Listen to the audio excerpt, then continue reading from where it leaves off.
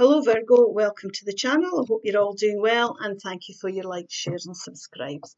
A message for you. A message for you. I'll just read it to you. I'm thinking of you at this very moment. Your love fills me with light and I love you. So if you're not with your partner and you wonder if they think about you or if there's any distance between the two of you at the moment, that's a wee message there for you. Now this can be, there's compromises that have maybe needed to be made here. It's about finding that middle path to find that way forward. So you could have been through challenges here. There's been a bittersweet victory. It's like winning the battle but not the war. But these changes and challenges have had to be made to move the relationship on. So let's see. So there might be distance here. There might be time apart here. There might be doubt here. Let's have a look and see. If this starts to resonate, please like, share and subscribe. The Nine of Wands. The Queen of Wands, the Devil energy, could be Capricorn energy, could be relevant here. The Three of Swords, the Ace of Swords is the overall central energy here. The Six of Swords, the Five of Cups, the Four of Swords, and the King of Cups. Now what we've got here is a mass of upset, heartfelt upset. There's a lot of regrets here. This could be somebody where somebody you're away from. This could have been somebody who, you're wondering, you're doubting here whether this could ever mend.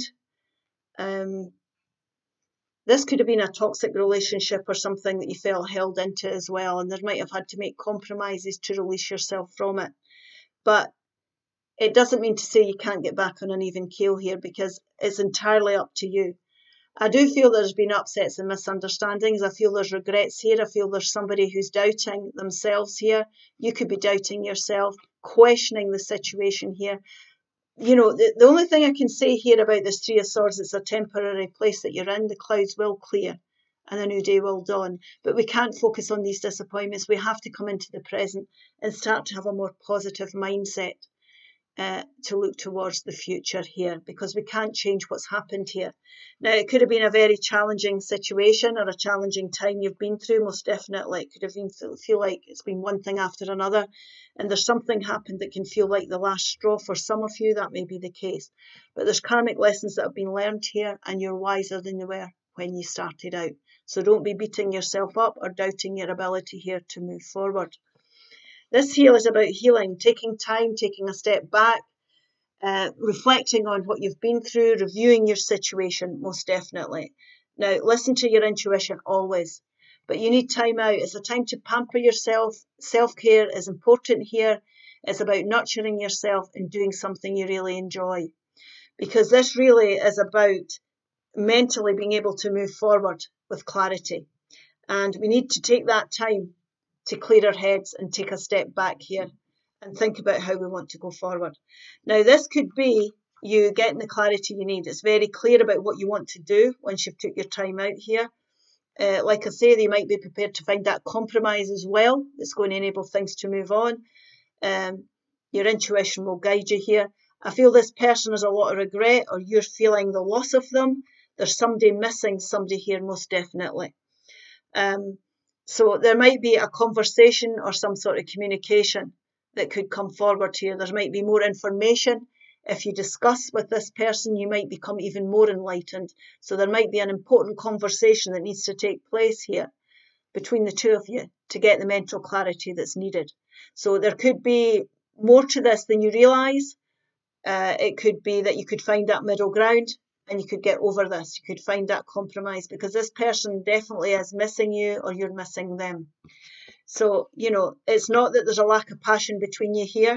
It's about you. They find you very attractive. You're finding them attractive. It's nothing to do with that.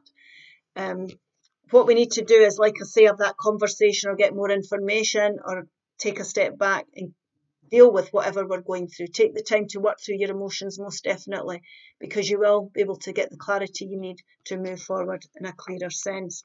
And this is about finding that happiness again, you coming into this happy time. Now, this person might have been somebody that's going to, it can be somebody who's very loving and caring. It can be a Cancer, Pisces, Scorpio energy, but it can be somebody who doesn't express themselves very well.